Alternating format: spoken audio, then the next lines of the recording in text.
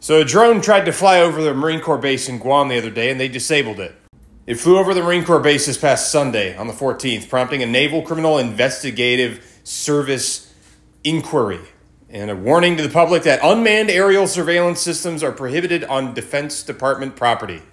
The incident occurred at Camp Blaz, a fairly new base that was established last year in an effort to boost the Corps' presence in the Indo-PACOM region against Chinese influence on the region.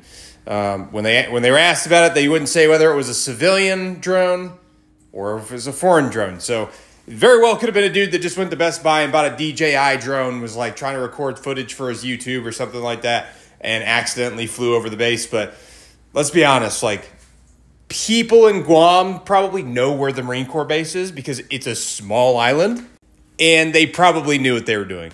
Hopefully this didn't belong to a Marine who was just trying to make some footage for his, I don't know, his social media.